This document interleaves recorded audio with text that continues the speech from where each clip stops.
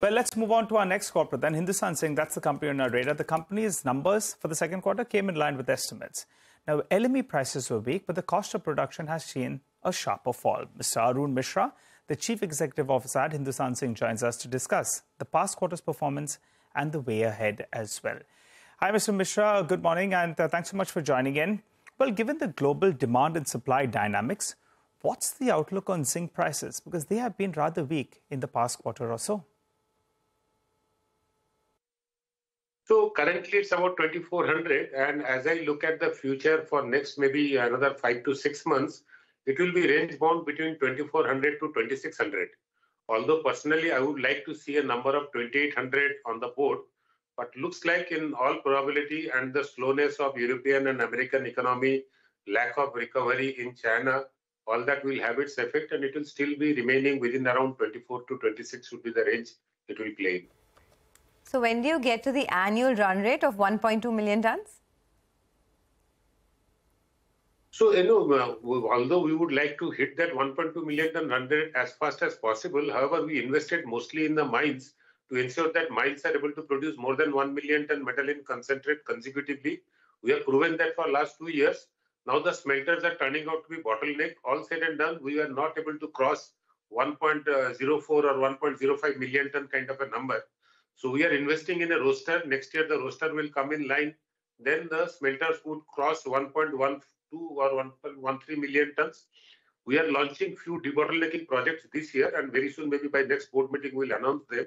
Those debottlenecking projects, when come into place by next year end, which is 2024 or December, then 2025 will be the year when we will try 1.2 million ton metal will be feasible. Well, Mr. Misra, talking about silver, since that Fumer plant has finally got commissioned, what are the odds that you hit the upper end of the silver guidance? Could you get closer to around 750 million tons? Or, also the Fumer plant has now got commissioned, so that's the reason I'm asking you. No, so we are already at 360 tons in H1, and so H2s are normally always better. So surely we will be crossing 725 or 730 tons with the Fumer commission. Not exactly at the upper end, because Fumer has just been commissioned. It will be operating only for 6 months. And it is likely to give 3 tons of silver every month. So that comes to about 18 tons additional over and above. Part of it was already taken in the business plan. But in my calculation, we should be crossing anywhere between 725 to 735 tons of silver this year.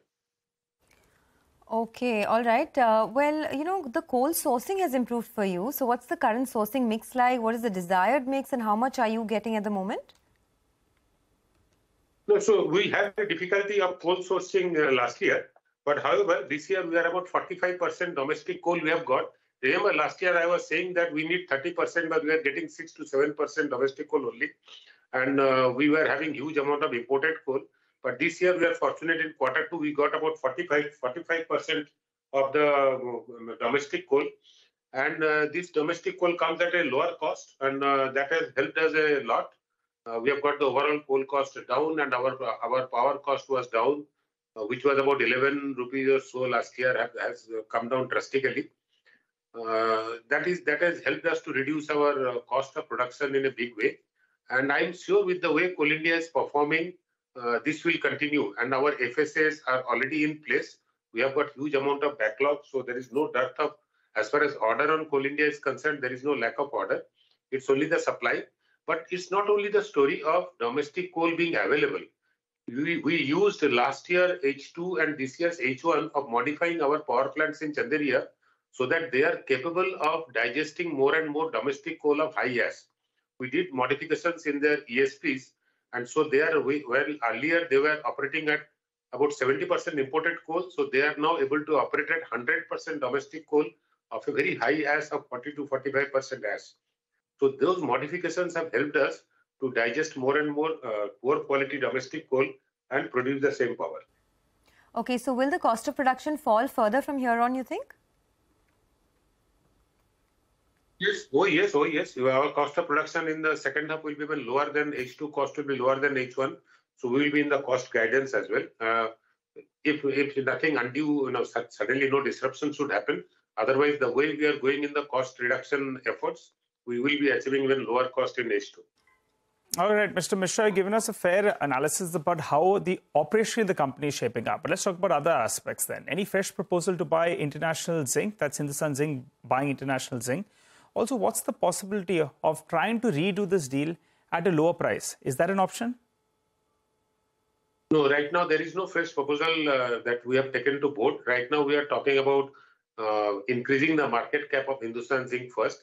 Of course, with the LME being low, the first priority is for Hindustan Zinc to produce as much of cash as possible by reducing cost and ensuring that the volumes we are able to sell in the market with reasonable premium. Otherwise, yes, currently we are looking at, as we have made the announcement of that, we will commission a study to look at how to increase market cap. Perhaps one of the ideas is create 3 companies out of Hindustan Zinc, 1 company. So those are the kind of discussions we are in now. Okay, by when can we see action on this segregation of entities? No, so we have just commissioned the study by a reputed advisory firm, and the time limit given is 4 to 6 weeks. So we expect that by 2nd week of November, we should have the report in hand, and then we'll take it to board. And then based on the discussions and decisions taken in the board, we will take necessary steps if it is decided in the direction of forming 3 companies. Okay, we'll have to wait by then for the 2nd week of November to hear about that. But what about dividends? Now there's no big cash balance in Hindustan Zinc. What's the outlook for the remainder of this year? No, for ability for Hindustan Zinc to generate cash remains strong. Even at $2,400 of LME, we still have the ability to give a profitability of 46%. So that is not going anywhere. Now the question is how to use the cash between the growth and commissioning new projects or distributing as a dividend. It's for the shareholders to decide. I leave it to them between Government of India and the Vedanta, who are the primary shareholders of the company. Well, talking about the Government of India, what's the update on the OFS? You know, the last many quarters, you have been expecting it, we have been expecting it, but no update. What's your take? Does it happen in this fiscal? The last news report I read was clearly stating that government is very keen on getting this disinvestment done, and looks like, as if I remember correctly in the news report, the timeline was mentioned that this current fiscal year only it will be done. So I hope so, it happens.